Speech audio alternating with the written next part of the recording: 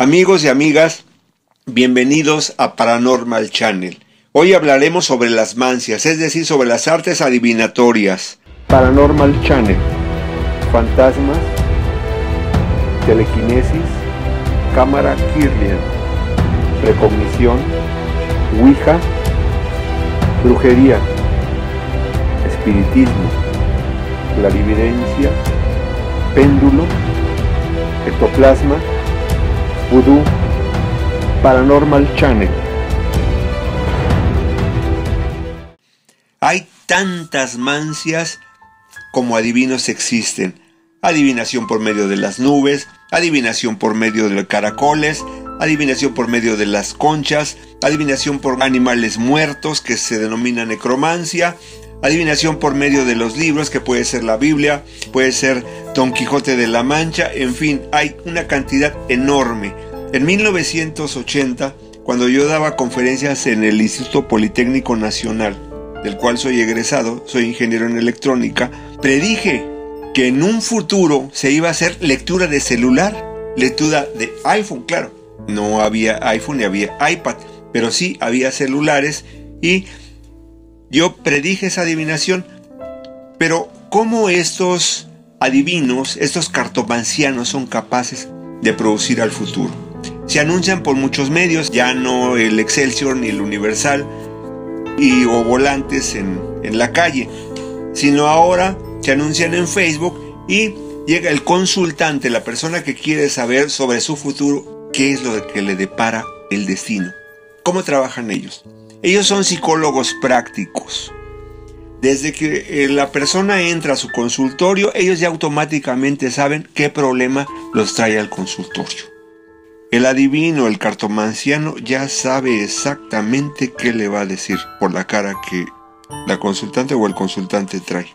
Saca una baraja, puede ser de tarot, indicándole que la aparta o ponga las manos haciendo algunos ademanes mágicos para poder predecir el futuro, o bien una baraja española, que también puede ser española, pero preferentemente es un tarot. Y empiezan a decirles, hablarles sobre su pasado. Todos fuimos jóvenes. De acuerdo a la edad, pues es lo que les dicen. Les dicen exactamente lo que el consultante que quieren saber. Entonces, por ejemplo, si ven a una niña o una muchacha de 15 años y al sentarse, pues lo primero que le van a decir: tú tienes problemas con tus padres. ¿Qué niña, qué muchacha de 15 años no tiene problemas con sus padres? A ti no te dejan hacer lo que tú quieres. Se puede referir a muchas cosas, a la relación con sus compañeros de la secundaria, la relación con sus amigos, en fin, a muchas cosas se pueden referir. No son claros. Y aquí vamos a hacer un paréntesis. Eso todo es ambiguo. Por ejemplo, ¿recuerdan ustedes cuando Alejandro Magno atacó a los persas, a Darío III? Darío III, antes de luchar contra Alejandro Magno, Darío III mandó a mensajeros a tierras enemigas, a el oráculo de Delfos, a que el mensajero le preguntara a la pitonisa si podía emprender la lucha contra Alejandro Magno. La pitonisa respondió: si usted cruza el río Bumodos, un gran imperio caerá. Que es ambiguo, porque si cruzaba Darío el río y caía un gran imperio, si caía el de Alejandro, pues efectivamente Darío iba a decir: la pitonisa de Delfos tiene razón. O al revés, al cruzar el río Darío y él caía, pues también es lo mismo, o sea, un gran imperio caerá. Está jugando con dos cartas triunfadoras. Bueno, entonces muy bien, regresamos otra vez a la consulta con el cartomanciano. Tú tienes dos pretendientes, escuchen bien, dos pretendientes, no dos novios.